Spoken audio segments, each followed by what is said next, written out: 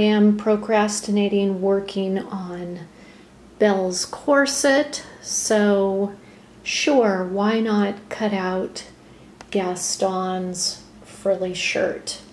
Does anybody else do that?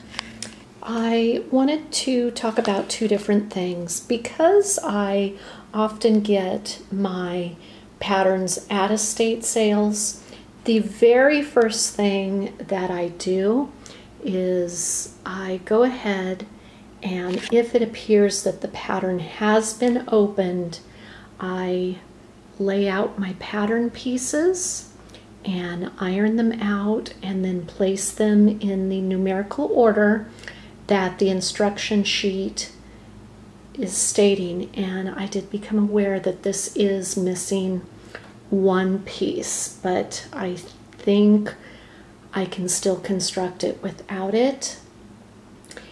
The second thing I want to state is just because a pattern says that it's making history, it does not mean that it's historically correct. This shirt traditionally would have had gussets in the underarm area, and this pattern piece is just your basic modern shirt with sleeve. So I'm going to get it pinned up. I had found these black boots that I thought would work well for my husband to wear as Gaston. Now, Gaston's boots are traditional 18th century Regency era boots in that they have a tan leather strip up at the top. So my friend Michelle had some extra pleather, and I just took the complete circumference of the boot top, and I determined that to cover that section I would need a piece that was 24 inches in length, and then I wanted about a 4-inch cuff, which I also wanted 4 inches that I would then tuck inside, so almost like a pleather sandwich. And so for that I opted to cut it at 10 inches tall, because then I wanted to hem it on either side a 1/2 inch. So next, now that I have both of these ends hemmed, I'm going to join the ends together, creating basically just a tube. Okay, so this is how the boot looks now. You can see that I just put the seam on the side where the zipper is, and basically just tucked in that extra fabric. So he will put this on his leg first and then tuck it into the boot and then flip it down. So, and it just pops off. So if we need black boots, we still have black boots, but it just gives a few more options.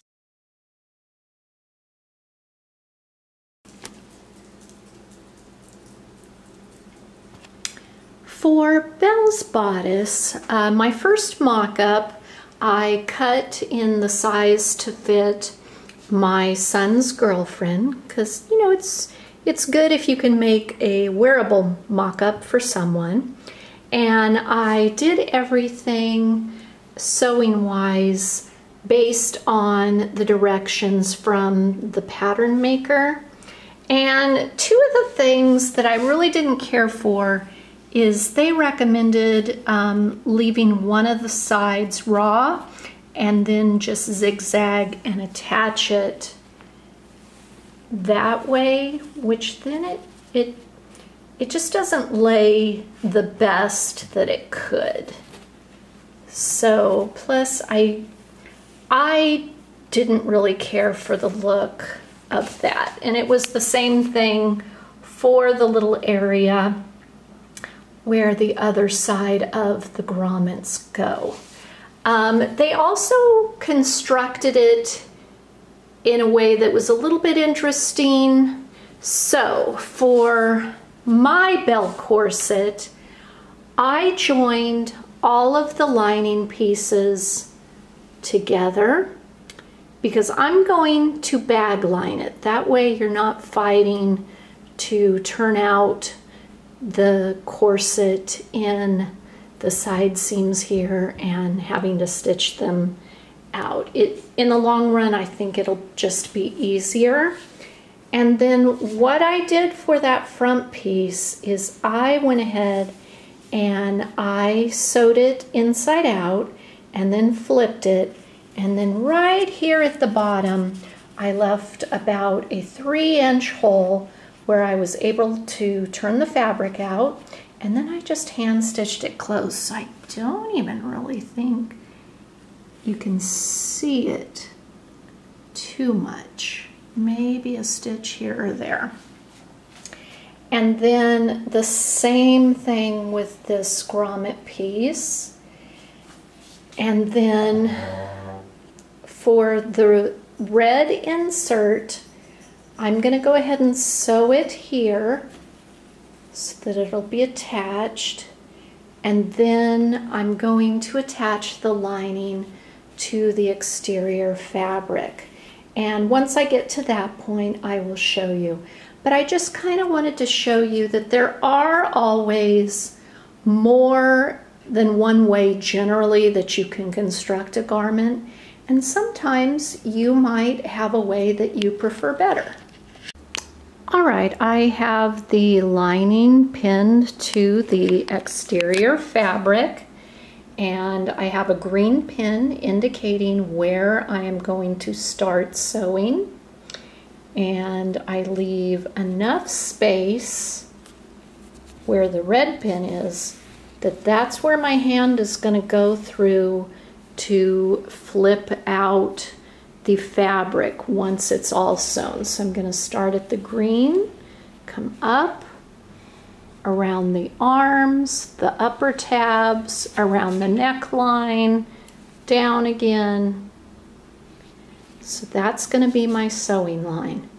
And then I'm going to turn it inside out through this access point. The attached item end pieces that were on this end and this end I've tucked in, and that's why it's a little bit fluffy, because I've sort of pinned it in place to make sure that when I'm doing my 1/2 inch seam allowance, I don't accidentally sew those end pieces. So I have Belle's bodice lining attached to the exterior fabric, and I just wanted to share with you, before I flip it inside out, I cut off the excess material so that can make a crisp corner. Sometimes if you leave the full fabric width, once you turn it out, it gets a little bit bulky. So you can kind of see that I've just trimmed it out. And also, I'm gonna try and get in here. Around the curve, I just kind of clip about every inch or so. And again, that will help the garment to lay more smoothly. So now I'm gonna have the battle with fabric to get it turned out. Stay tuned. All right, so I have the lining all flipped out now. I did iron everything flat, and then I have gone ahead and I've measured and somewhat marked it. It's kind of hard to see, but there is a black Sharpie dot. And again, this is where the grommet is gonna go. Sewing sidekick.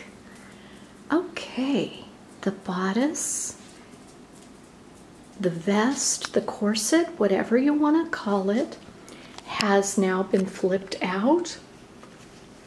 The bottom access area, I just hand stitched that closed.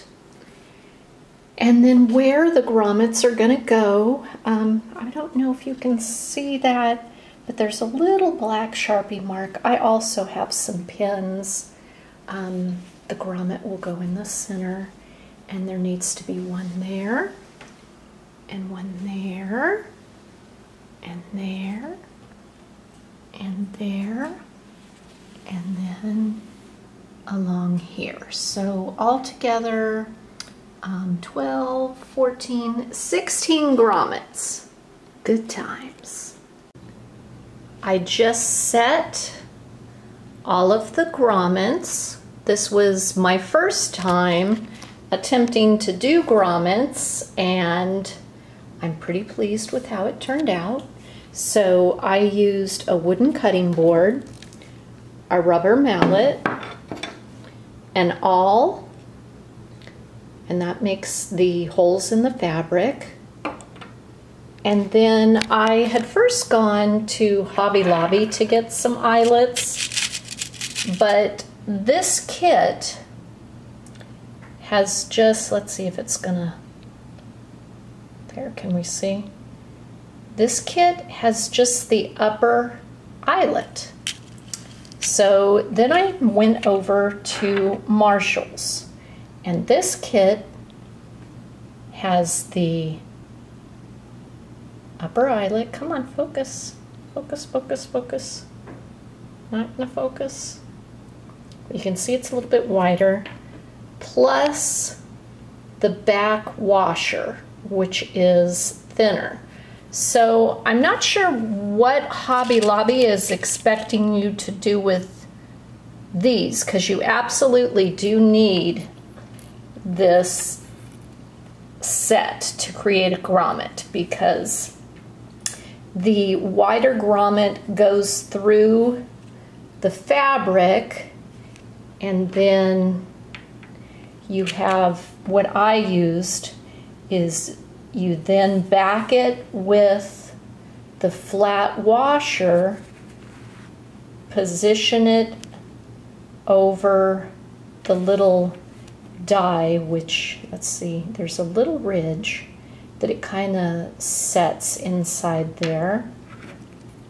And so you just kind of do, you position it, you then have the second part of the die, which is also has a groove on top. Put that, and then smack it with the mallet a good couple of times.